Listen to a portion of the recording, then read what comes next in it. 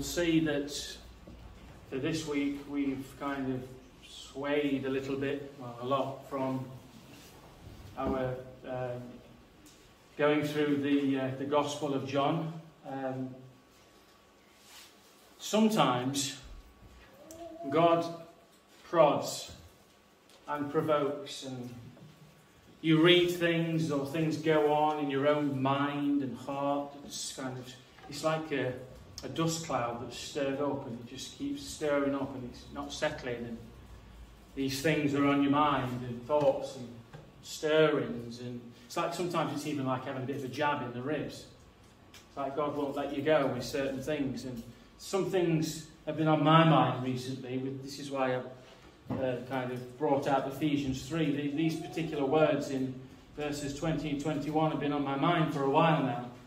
And every now and again they keep kind of rearing in their head and kind of prodding me and causing me to think and causing me to ask questions of myself first and foremost, and then also to you, and then to the wider church community in this generation. So here we've got this prayer of Paul, who prays mightily. And you know, I ordered a book, at least Anime got it me for Christmas. The Charles Spurgeon book it is. And it's all to do with the prayers of the Apostle Paul. And I'm looking forward to kind of trying to delve into that, because I believe that these are going to be very helpful. I want you to notice what he prays. And then, I mean, this isn't actually the kind of emphasis of the message, but think about what he prays. And think about how different it is to how we pray a lot of the time. But he says things like that he would grant you, according to the riches of his glory, to be strengthened with might through his Spirit in the inner man, that Christ may dwell in your hearts through faith, that you, being rooted and grounded in love, may be able to comprehend with all the saints what is the width and length and depth and height. And he says this, to know the love of Christ, which passes knowledge. This is not something that you can fully grasp. It's beyond, his love for us is beyond what we can know. That to me is something hard to grapple with. How can you grapple with something that's above my knowledge? I can only trust in the Lord to reveal these things progressively to me. But to know the love of Christ, which passes or surpasses knowledge, that you may be filled with the fullness of God. This is prayer extraordinaire. This is extravagant. That we might be filled with the fullness of God. I often ask myself, am I filled with the fullness of God? Do I really know what that means? But then these verses come in. It says this. After this prayer, it says, now to him who is able to exceedingly abundantly above all that we ask or think. He's able to do exceedingly, abundantly, above all that we ask or think, according to the power that works in us. To him be glory by the church, in the church by Christ Jesus, to all generations, forever and ever. And I've been thinking about this, and it's been prodding in my mind, and I'm asking these questions of myself, thinking about God, who is able to do exceedingly, abundantly, above all we ask or think. Above it all. And I think to myself, well, what do we ask? What do we expect? This is why I've titled this Great Expectations, but I've put 2 question marks on the end. Great Expectations, question mark. And I think that we've developed this way of living. Or I'm thinking about myself. What are my expectations of God, really? Have I just started to live life every day normally? Just one day is the same as the next, and I don't really expect any more. What do I expect of God? What do you expect of God is the question. He expects this prayer that he prays to be answered. He believes fully that God will do this in the Ephesians that he's praying for. That they will know the fullness of God, that they will be able to feel, to grasp, to experience this love of Christ. This height, this width, this length, this depth. He's praying for them. And what I'm trying to get to, in a sense, early on is he's praying and he believes that God will do what he prays. And I wonder sometimes how we view God. Do we actually expect God to do what we pray? Now, friends, I know that within you, you might just suddenly turn around to me without a moment's thought and goes, oh, yes, of course we do. Of course we do. But listen, think more deeply. Do you really believe that he will do what you pray? Because I believe that at times we have this kind of things that just roll off the tongue, roll off the mind. In the Christian life, we can just live one day to the next, and everything becomes normal. Everything becomes monotone. Everything becomes usual, and we kind of live this life that we don't kind of seem to expect more of God. In our prayers, in our daily business, in the church, in what we're praying for our families, in things that go way beyond us. I believe, you see, what Phil brought out about this father. I'm going to use the scripture, but I'm referring to the one in Matthew rather than Mark. What does he talk about? He talks about unbelief, doesn't he? Unbelief. And I'm going to say this. I'm going to go out on a limb and I'm going to say this. There is a ton of unbelief in the church. Amongst people who profess Christ Jesus. I'm not saying they don't believe in Jesus. I'm not saying that they're not Christians. But I'm saying that there's a whole load of unbelief. It's almost like we've forgotten how to believe that God is God. Who is it that we're praying to? Is it just some God that's just sat up there and he says, oh, they're praying again, goodness me. And here I am, I've got my feet up and here they are praying again. And I'll just put it on the back burner for later. Is that the kind of God we pray to? Let me just read to you a few verses from Matthew 17. Matthew 17, 14 through 20.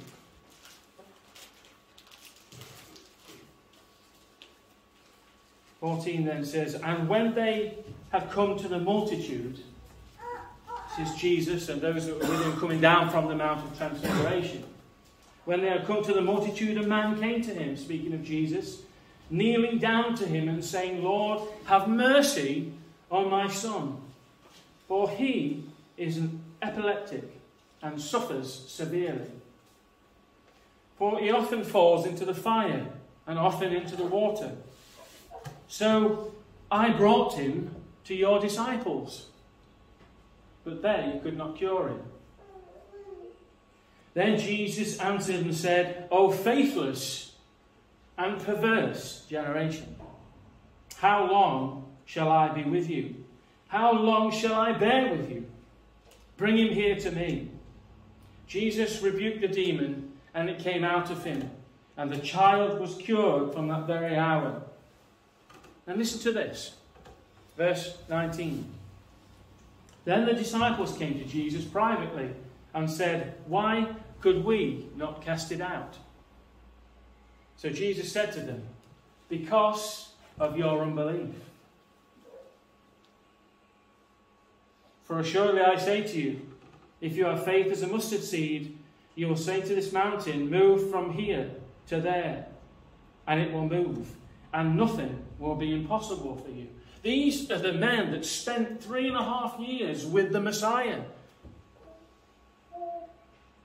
who saw him day by day, doing things, speaking in authority unlike the scribes, casting out demons, healing the sick, raising the dead.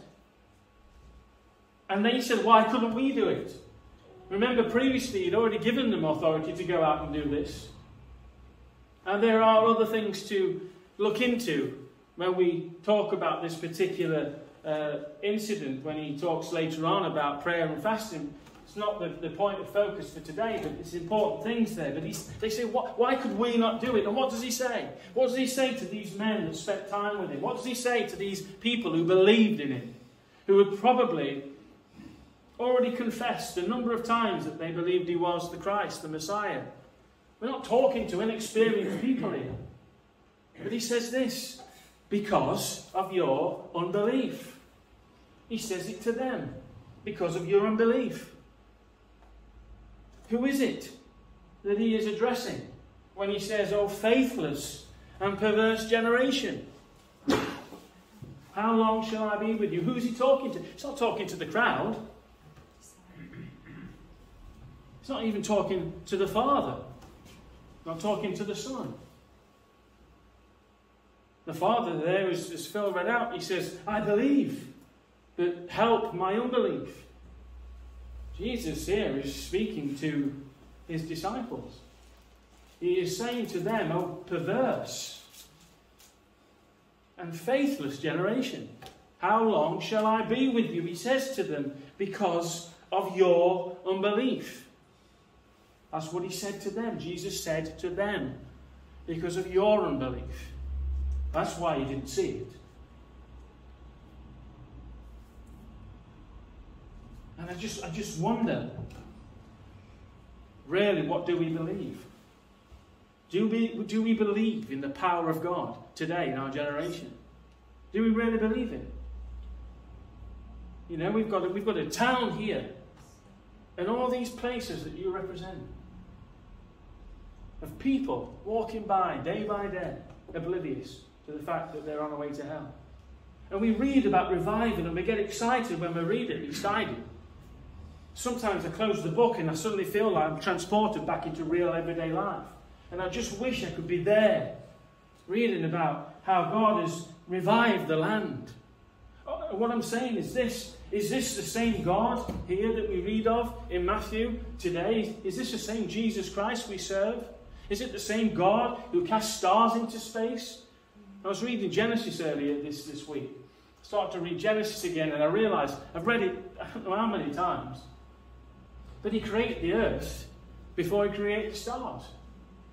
I'm thinking we've got this small little planet here that's smaller than Mercury, smaller than these other ones, smaller than Jupiter and Saturn and all that. But it says that he created the light to rule the day and the light to rule the night after the earth. And I find that really interesting. I mean, you kind of think that we're just one little planet in the midst of all this solar system. But actually he made the earth before that. Before he put the stars there. And this is the God that we serve. But then I wonder, on a day-to-day basis, do we really think about that? Do we really believe that we serve the same God that we read from the very first page right to the end of this book? Because you can't look into this book and see anything normal. God is so powerful. There are so many examples. He casts, like I said, the stars into space. He hangs the sun where it is and the moon where it is. This is by the power, and it's upheld by the power of Jesus Christ. It says that he upholds the worlds. But we seem to have so much unbelief. Jesus, again, in Matthew 13, verses 57 and 58, it says this, Jesus said to them, a prophet is not without honour except in his own country and in his own house. And he says this, now he did not do many mighty works there because of their unbelief. Think of ourselves as being a house. Think of this being a house. And we think, he did not do many mighty works there because of his unbelief. Is that possible? Is it very possible that there are not many mighty works done because of our unbelief? These are the questions we need to ask ourselves when we read such scriptures as this. It's not just to be read because we read about Jesus' life and, oh, what a great life he lived and how he did so many wonderful things then. What about now? Is it the same Jesus that we serve who did these things? Do we have great expectations of God? That's the question. Do we live like we believe that? And I think that one evidence to suggest whether we do or we don't is in how we pray, what we pray. Do we just go to God with a little shopping basket? Lord, I'm not feeling too well again. Just really need your help right now. Listen, I'm not saying that's a wrong prayer. Don't get me wrong. I'm not saying that. What I'm saying is they're more than that. Look what Paul prayed here. He's praying. He's praying for a whole church. In fact, he says, let's have a look. The saints who are in Ephesus, this is addressed to. That says to me that this is possibly to even more than one church in Ephesus. But it's to the saints in Ephesus. And he prays this. For this reason I bow my knees to the Father of our Lord Jesus Christ. And he goes on to say that he would grant you according to, where are we? According to the riches of his glory, verse 16, to be strengthened with might through his Spirit. What a prayer to pray. He doesn't mention anything about people's needs at this point. He doesn't mention anything about perhaps that there are sick folk among them. And like I've said, don't take it the wrong way. I'm not saying here we shouldn't pray for the sick. The Bible tells us we should. We should be having them prayed for constantly. Those that can and want to should be anointed with oil by the hands of the elders. We should do all that. And we do. We have. But my point is that there's more than that. And he is here praying that God would work in your lives and your souls. That you would be strengthened with might in the inner man. You'd be empowered by him to live. That he might dwell in your hearts through faith, and you will be rooted and grounded in love. That you might be able to comprehend with all the saints the width, the length, the depth, the height, and to know the love of Christ which surpasses knowledge. To be filled with all the fullness of God. Now that is a prayer. That is a prayer. What do we expect of God? Do we expect that God can save your family? Well, again, you might say yes, or else I wouldn't pray it. But then time goes along, doesn't it? Nothing seems to happen. This and that and the other, and life goes on, and you just wonder if times if you just repeat in this prayer. I want to read you something very shortly. A short piece of writing regarding a man called George Muller. Muller, I'm not sure how you pronounce it. I'm sure you've heard of him. He was a man that did great deeds in building orphanages for children. And he was one of the co-founders of the Plymouth Brethren before they split. Just let me read this quote. It says, the children, this is talking about the children in an orphanage. Let's listen to what happened here. The children are dressed and ready for school, but there is no food for them to eat. The housemaker of the orphanage informed George Muller. George asked her to take 300 children into the dining room and have them sit at the tables. He thanked God for the food and waited. George knew God would provide food for the children, as he always did. Within minutes, a baker knocked on the door. Mr. Muller, he said, last night I could not sleep. Somehow I knew that you would need bread this morning. I got up and baked 3 batches for you. I will bring it in. Soon there was another knock at the door. It was the milkman. His cart had broken down in front of the orphanage. The milk would spoil by the time the wheel was fixed, So he asked George if he could make use of some free milk. George smiled as the milkman brought in 10 large cans of milk. It was just enough for the 300 thirsty children. And then this man who built these orphanages, he prayed, obviously, he sought the Lord, he knew that God had called him to do this, but he said, I am not going to lay one brick until I've got at least half of the amount of money to pay for it. So he did that. And he expected and believed the Lord would provide the rest. Now what would we do? Would we look in the bank and think, oh, we've not really got enough for that? Would we make a plan and think, no, that's too big for us? This man believed God. He sat the kids down and he prayed and he believed that one way or the other, the God that he believed in, the God of the Bible, the God of heaven and earth, would not leave these children to starve. Now I wonder if that were me, what would I do? I'd probably think, we're looking to borrow some money off. I wonder if Aldi will be able to just kind of put me on some credit, or, you know what I mean? We have this way of going on that it's almost like we have to fix our own problem. We pray about it and then we go and do our own thing. This man believed in God. He believed and he came through. There were other things that happened with this man, but there's just two examples there. This verse says, now to him who is able to do exceedingly abundantly above all we ask or think. And it keeps prodding in my mind and my heart. Do I believe this? Is he really able to do it? Is he really able to work in this town? Is he really able to fill every seat in this church?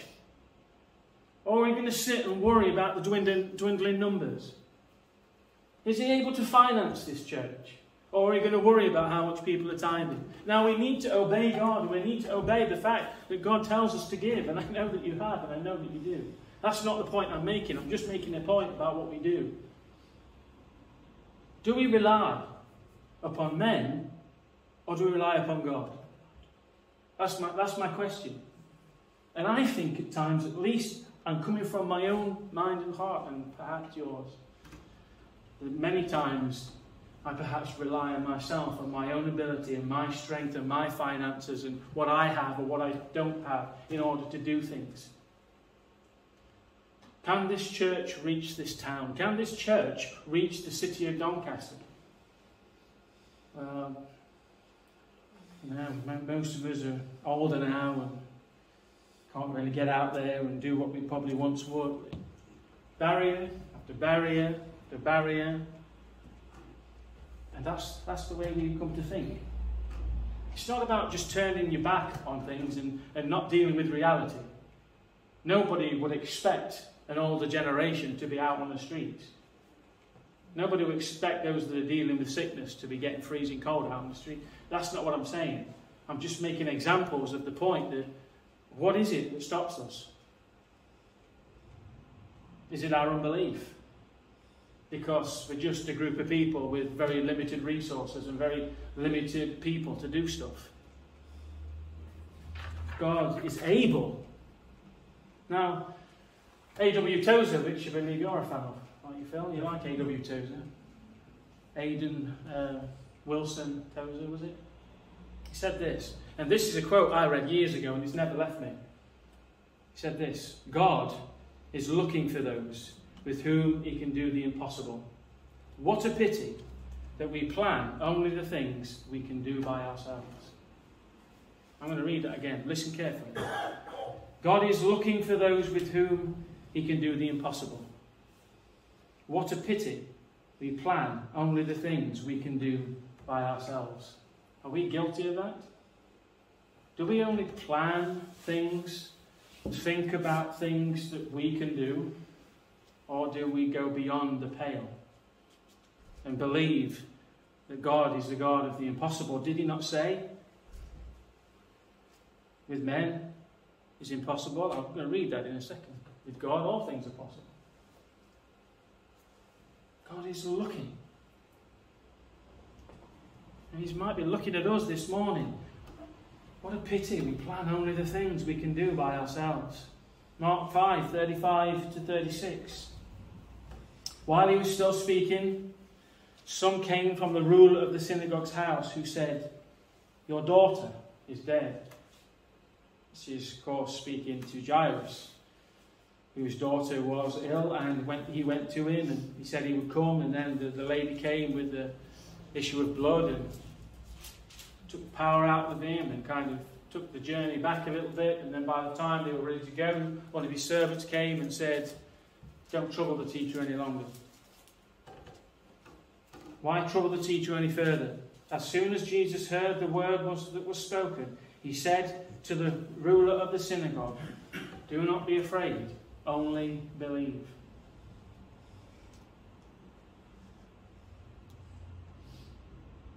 Do we live that way? Only believe? Or do we just live this, I don't even know what to term it, this Christianity that just says, well, we'll do our daily reading, maybe if we get time we'll just have a little prayer, we'll just get on with the normal life that we live, and then perhaps we'll do the same tomorrow, perhaps we'll go to a meeting here and there. I just look sometimes and I think, is there not more than that? Is there not more? Do we not expect more of God than just going on day to day with the normality? Because he says here, only believe. That's what he commands us to do. Again, Matthew 19, 23 to 26. Then Jesus said to his disciples, "Assuredly, I say to you that it is hard for a rich man to enter the kingdom of heaven. And again I say to you, it is easier for a camel to go through the eye of a needle than for a rich man to enter the kingdom of God." When his disciples heard it, they were greatly astonished, saying, "Who then can be saved?" And Jesus looked at them and said to them, "With men this is impossible, but with God all things are possible." You see, it might be easier for a camel to go through the eye of a needle than for this single church on its own to affect and to see what wonderful works in the whole of Doncaster. Might be easier for a camel to go through the eye of a needle than for this church to be the centre of revival. And he said that for a rich man. Easy for a camel to go through the eye of a needle than a rich man to enter the kingdom of heaven. But he said this, with men, it's impossible. But with God, all things are possible. You not sometimes think when you're praying that you're just kind of reeling off stuff that you think you ought to pray? I'm being honest. It happens. Do you do that? You write a few things down. Again, this is not about the subject of right or wrong. This is about we're dealing with ourselves, our hearts, our belief, our trust, our expectation. Do I expect God to move in my family? Phil was praying for his mum for so many years. And then she starts to come back again. And you think, wow, God answers prayer. He does answer prayer. He does. What about the next thing? What about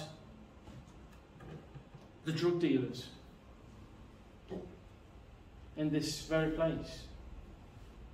Can God take one of them and put them at the very head of the church? In a sense, speaking, like he did Paul. We read about Paul, we look at it and we think, whoa, what a fantastic story. But then we get into our life, and I just wonder again, do I really believe that God can do that for this person?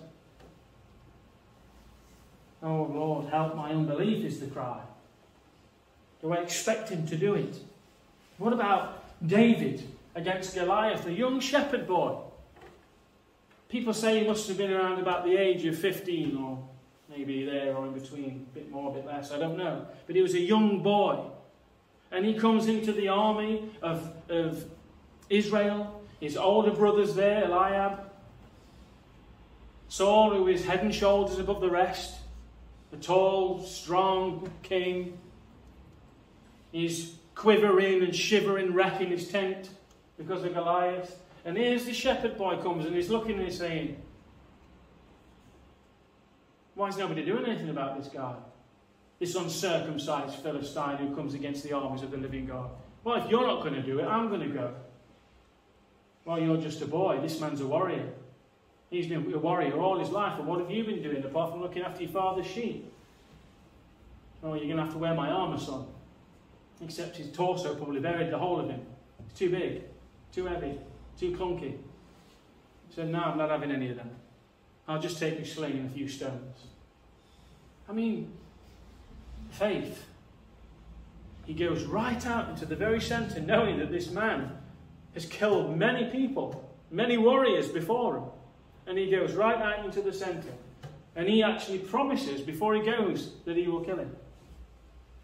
Why? Because he's strong? Because he's a warrior? No, because he trusts in his God. Because he knows that this man is coming against the God of heaven and earth.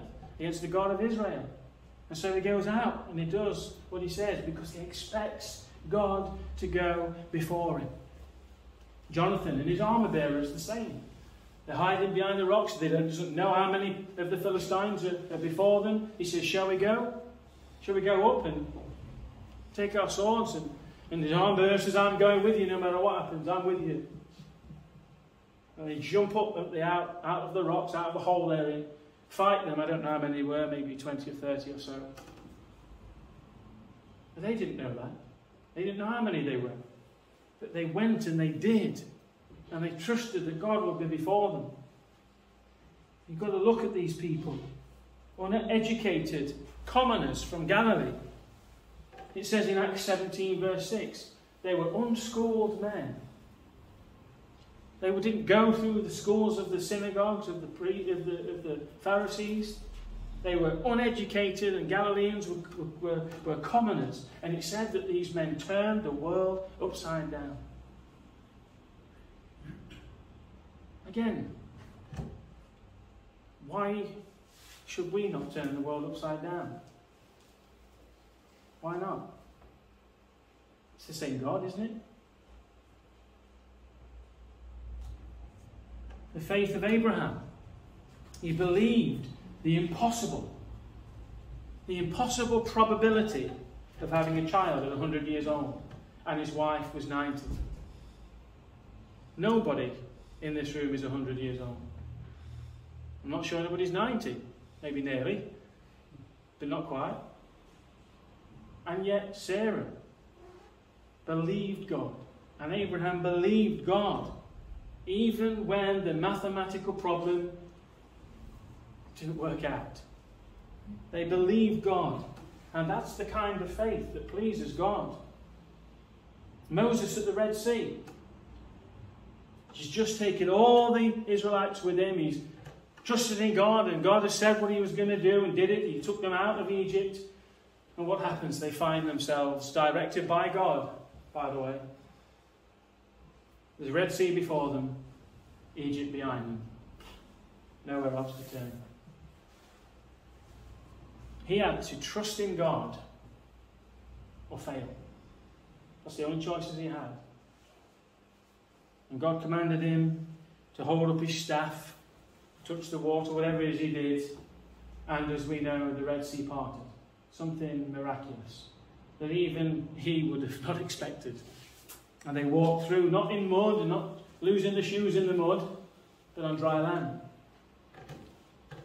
But he was there, faced with it. God has brought us here, and that's the only way forward. Through the sea. How are we going to do that? If we go back, we're dead. I'm not sure about you, but I wouldn't like to be in that position. Certain death or possible drowning. God opened up the sea. Hebrews 11 is a chapter, isn't it, full of the great hall of faith. Every person mentioned, it says, by faith. By faith. Moses by faith. Abraham by faith. David by faith. Whoever it was he mentioned, it's by faith, by faith, by faith. And then look at what Daniel says. He says, those who do wickedly against the covenant he shall corrupt with flattery. Daniel 11:32. And it says this, but the people who know their God shall be strong and carry out great exploits. Shall. So then, do we know our God? Are we strong? Do we believe in God for great exploits today in this generation where Christianity, in my opinion, has just sank into a pit? I'm talking generally. I'm not talking about every individual church. I'm talking about generally. You've got people jumping around in skinny ripped jeans, preaching messages that aren't even really from the Bible.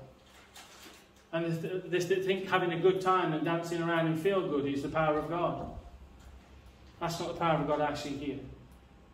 It's not the power of God to change a village or a town or a city or a nation. Is that the exploits that God's talking about? I don't think so. I think that God is still in the business of working powerful miracles. I think God is still in the business of bringing people to their knees in sin and the knowledge of it. I think God is still in the business of revival. But I don't think we pray about it enough. I don't think we pray about it. Why? Do we believe really that he can do what he did in the Isle of Lewis right here? Now, I'm not saying he will, just because we're praying it. Don't get me wrong. That's his. People who think they can stir up revival, they're wrong. People who call meetings revival meetings, they're wrong. Only God is the God of revival. Only God awakens a town or a city. Not my passionate preaching is going to do anything. It's him and his power and his decision and his will. But nevertheless, should we not pray for it? Should we not expect it? Should we not hope for it? Should we not hope that this town can be changed? Surely, we're not just living to go to church on a weekly basis and that's it, and go to heaven at the end of it all. A friend of mine, just before I came here, I kind of had two services in a way. I had one to leave Jacksdale and then one when I came here. Now, this friend of mine, he came to the induction with his wife, but he couldn't make the one I left at Jacksdale, going back to America to see family, and had to sort out those things. But he sent me a voice message because he couldn't make it. Now, I've condensed this just to a few points of what he said to me, but he sent me a message that was about 23 minutes long. But he said to me, he encouraged me in being inducted as pastor. He said this: constantly remember what sort of God you have. As you lead the church, constantly remember what sort of God you have. He said, lead the church intentionally down paths that demand more than human resources has to offer. Take the church down paths that demand that you trust God or you fail. Don't give in to unbelief. Put God to the test, which he referenced Malachi.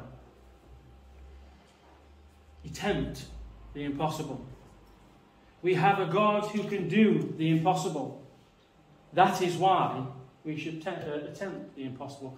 If we've got a God, the Bible says, all things are possible with God. If we believe that, then why don't we attempt the impossible? It doesn't make sense. And he says, do it, attempt the impossible.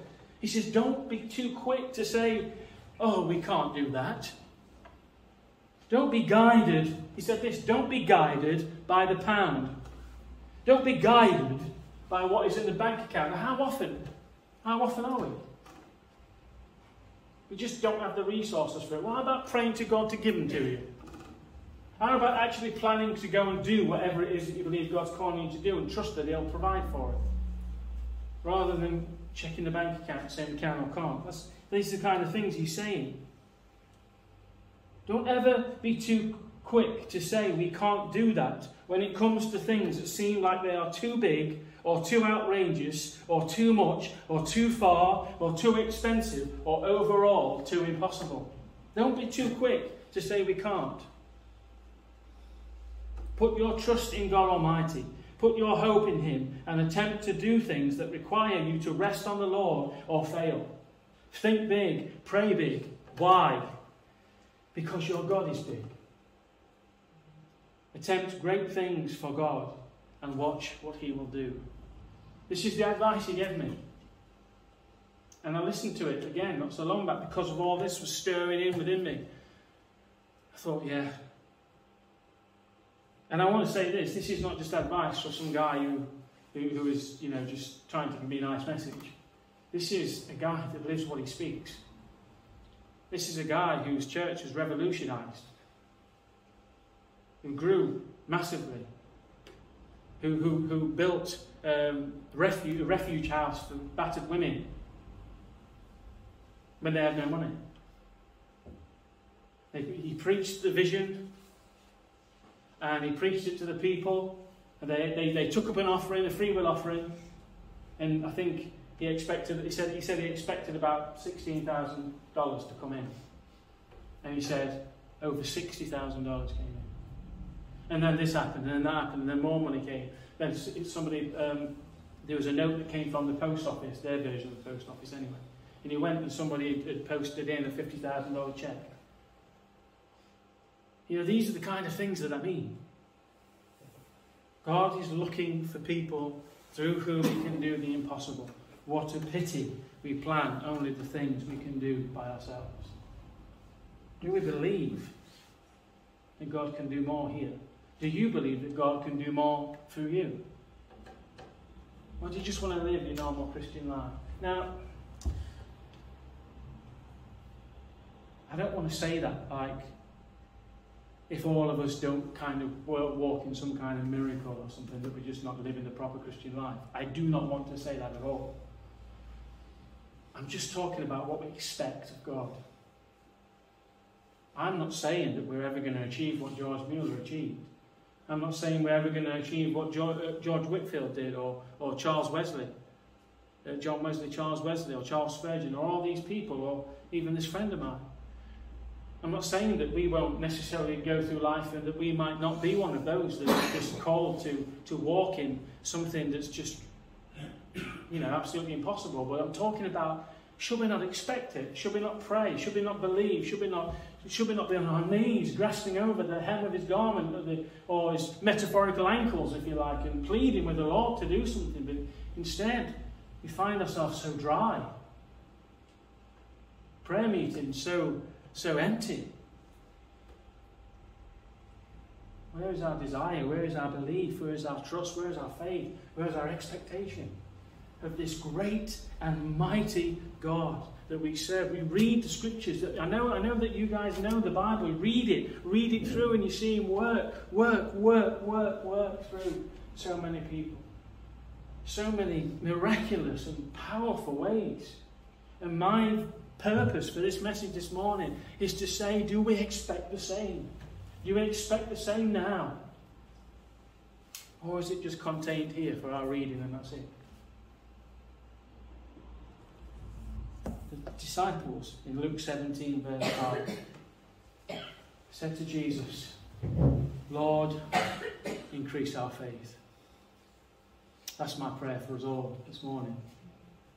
Lord, increase our faith. I don't know, friends, what God's going to do here. I don't know if He's going to use this church to see myriads of people saved. I don't know if He's going to bring revival to Asken or surrounding villages or towns. I don't know that. But should we not pray for it? Should we not hope for it? Should we not expect that over the last 28 years He's kept this church going, and should we not expect for the next 28 years that this building is outgrown? Should we not expect that we have to find ourselves in a place where we're talking together as a church and saying, what are we going to do? We've got all these people that want to come and sit here, we've got no space for them. It's not enough just to remove the bookcases. We need a bigger building. Oh yeah, it'd be nice, wouldn't it? Well, why not? Why not expect it? Why not believe? Why not pray for it? That's what I'm saying. Lord, increase our faith. Let's pray. Father God, we come to you asking for your help. I come to you asking for help for me. Forgive me, oh God, when I've lived thinking of the Bible as those times, thinking of revivals in history as years gone by and things that's happened because they were good men, they were godly men. You used them because of that reason. Lord, forgive me for thinking that somehow you're done in this generation. Perhaps I've not said it, perhaps I've not even thought I believed it, but have I acted in that way? Do I believe that you've somehow finished miraculously and powerfully moving in this generation? Forgive me if I ever have, Lord God. I pray for us as a church, Lord, that you would inspire us with great expectations. Lord, that we would believe your word that says that you can do abundantly above all that we can ask or think. And may we expect it, may we pray it, may we talk to one another about it, and may we see it by your grace come into fruition. Lord, may it be that you use us in our daily lives. May it be for those people that you've put on our hearts to pray for. Lord, that you would so do a wonderful work in them. Lord, may it be that we be the mouthpiece for many of our relatives and friends for which they come to faith. Lord, of course, the gospel being the power of God unto salvation, but may we be the mouthpiece for many salvations. And Lord, let's not think small. Help us to begin to think bigger about what you might want to do here. Help us to expect for impossible things, Lord. Help us to plan and to set into motion things that come out of this church that we simply can't afford to do. And let us, Lord God, then see the God of heaven and earth move and do wonders amongst us and provide for everything.